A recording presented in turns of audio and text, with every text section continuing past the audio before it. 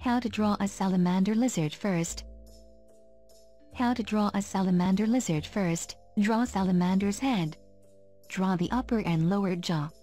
The lizard's mouth is open. Draw part of the tongue and gums. I like.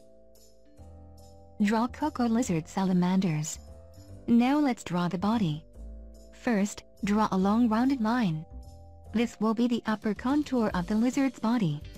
Next, draw the lower part of the salamander's body. Our lizard has 4 paws. Draw 4 paws of a salamander. We draw fingers on each paw. I like.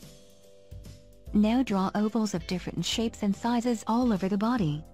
Our salamander has many spots on the body. Let's paint our lizard. We paint the whole body in a dark color close to black. And spots on the body of the salamander draw yellow. Separately draw the eye. Separately draw the open mouth of the salamander. See again and then again how to draw a salamander. Come to us again and we will draw a lot of interesting things. I like.